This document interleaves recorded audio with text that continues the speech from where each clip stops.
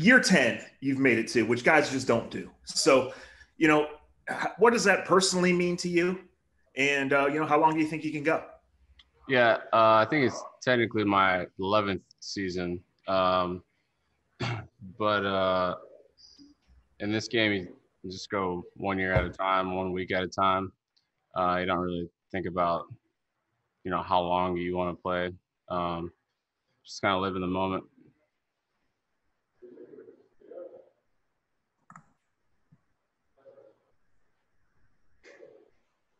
Hey, Andrew. I just wanted to get your thoughts on Kevin Stefanski, Joe Woods, your history with them, and what it's like seeing them in their new roles here in Cleveland, and just your thoughts on reuniting with them and how you see them leading this team.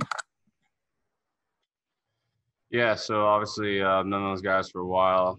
Coach Woods was my DB's coach in Minnesota for a couple of years. I've watched Stefanski coach almost every position on offense when I was in Minnesota.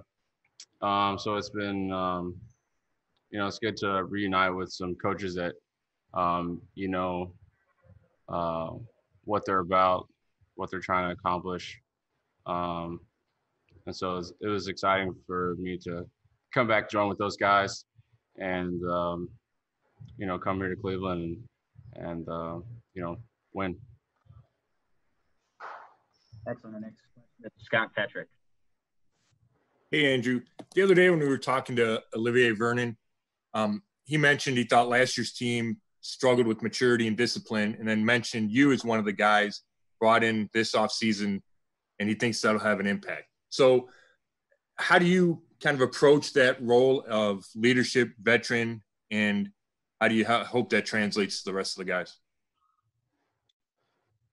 Yeah, I think anytime you're, older vet on the team, it's kind of your responsibility to show the young guys, how to approach the game, how to prepare, and try to pass down any knowledge that you can, and, try to be a leader by example. Like I said earlier, it's my 11th year, so kind of a young room. So, you kind of just naturally take that on. And I've been lucky to be around guys when I was younger that showed me the way how to do things right. So really just emulating those guys and, trying to be the best teammate, best leader that I can for us on the back end. And, hopefully it's contagious to the other older guys. Is there one guy from when you were young that jumps out at you who's having that role for you? I think there's a lot. I know when I first got to Minnesota, Antoine Winfield, leading our secondary, really our team. Chad Greenway, Terrence Newman, a lot of older guys that were, not huge rah-rah speech guys, but they really led by example.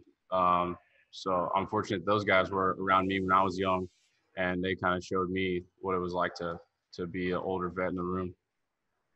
Daryl Ryder, your line is open. Hey, Andrew, the Browns drafted Grant Delpit in the second round. What have you seen from him? What do you like about his game? He's learning things quick. He's doing well for a rookie. Excited to have him here. And, like I said earlier, like trying to show the young guys, trying to teach them as much as you can, show them how to approach this game. So we're excited about what he can do. How difficult is it for a rookie, considering everything that happened this year and not having the on-the-field, off-season program? You had to do everything virtually. As a veteran who's been in the league, how tough is it to come in as a rookie and try and hit the ground running when, you don't have that time on the field? Yeah, it's very difficult. So kudos to all those guys that are picking up things very quickly. Put in a tough situation as a rookie, not having that whole offseason with, being hands-on with a lot of things. But I think we did a great job with the virtual offseason and trying to make the most of it. So that way when we got here, it wasn't like we were starting from zero. Dan Lobby, you're next. Hey, Andrew, we've seen a couple like spring NFL leagues or spring pro leagues kind of start and stop recently. And, you're a guy that came up kind of in an alternate league in the UFL. As a guy with that background, do you think that NFL could benefit from some of these spring leagues working out or some other kind of, I guess, farm system, for lack of a better word? Yeah, I was very fortunate that was around for me. Otherwise I probably would have gone and played in Canada, and you don't really know. You have no idea what would have happened after that.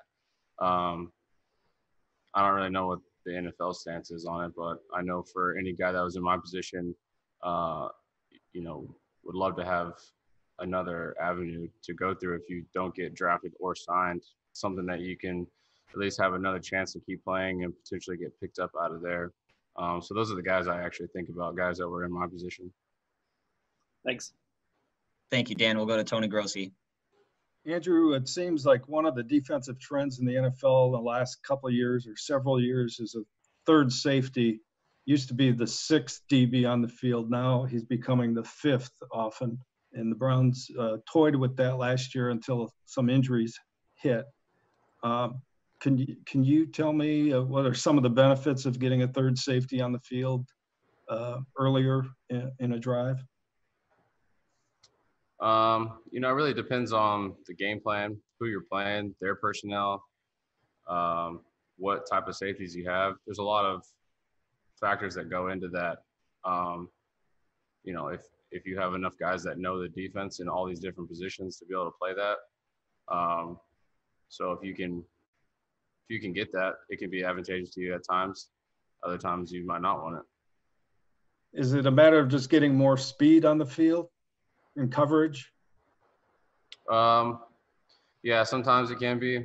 Can just be getting a different look.